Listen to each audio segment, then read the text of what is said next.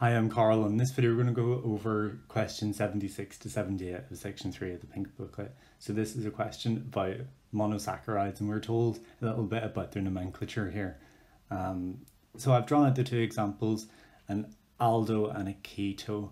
So an aldo, we're told that has an aldehyde group, so there's this carbonyl group, this double bonded oxygen at the end of the molecule, whereas a keto has this carbonyl group in the middle. So that's the difference between them. And then there's just the normal sort of numbering. So tetro means 4, hexo means 6, and so on. Then we're told about a stereocenter is, which is something you might have already come across before, but we'll come back to why that's important when those questions ask for it. So question 76 says, consider the structure of the following molecule, which I've copied out here.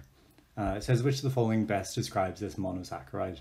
So with the examples they've given us, it is whether or not it's an aldo or a keto, and then a number, and then you put os on the end. So what if we were to work out what the name of this would be? So there's 1, 2, 3, 4, 5, so it's a pentose, and this carbonyl group is at the end of the chain, so it's an aldo pentose.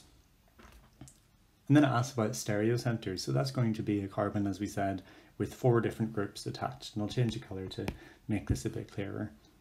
So we know we've got 5 carbons here, so let's look at them in turn. Does this one have 4 different groups attached? No, because it's got this double bond, it's actually only got 3 groups attached. What about this next one? So it's got a carbon on one side, an OH and H, and then a bit of a longer chain. So this one is a stereocenter, as is this one, as is this one, and then this has 2 hydrogens, and because 2 of the groups are the same, this isn't a stereocenter. And so that means it's got 3 stereocenters, so the answer for this one is going to be an aldopentose with 3 stereocenters. So 76 is going to be A. Okay, so 77 says, consider 2 monosaccharides with the same number of carbon atoms. One contains an aldehyde group and the other contains a ketone group. Which of the following best describes these monosaccharides? So I have a bit of a diagram here, and this is going to be useful to explain this and the next question. I think the way that I'd go about this question actually answers the one after it as well. So hopefully this is quite clear then. So it doesn't actually matter what number of carbon atoms there is. Let's think in principle about the pattern we saw with the last one. So other than the terminal groups here, every carbon in the middle was a stereo group. So if we have an aldose, it means we have our aldehyde group or carbonyl group on the terminal carbon, which means it cannot be a stereoisomer or a stereocenter. But we also know that there has to be at the other end of the chain this HOCH2 group, and because it has 2 hydrogens, it can't be an isomer or stereocenter. But every carbon in the middle can be. So out of the number of carbons and number of stereocenters, it's going to be the number of carbons minus 2.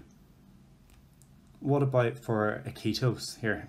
So we've got our normal ones at either end that we can't, so that's us minus 2, and then we've got this 1 carbon in the middle that's double bonded to this oxygen, which means it can't have 4 groups attached to it, so it can't be a stereocenter.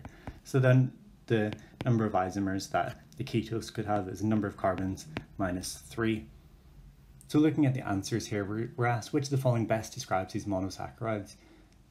And we know that this aldose will have 1 more stereocenter than the ketose from this bit here. So that tells us the answer to 77 is going to be B. And then 78 says, consider the number of carbon atoms in an aldose and a ketose and the number of stereocenters in each. So we sort of got to that in the previous one. So this is just building on what we've decided before.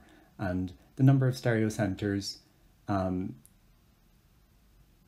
in either the aldose and the ketose will be what in relation to the number of carbon atoms.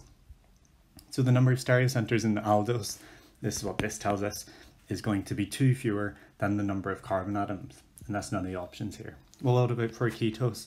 Well, the number of stereocenters that a ketose could have is going to be 3 fewer than the number of carbon atoms. And then that gives us a nice answer for question 78, which is D. So that was question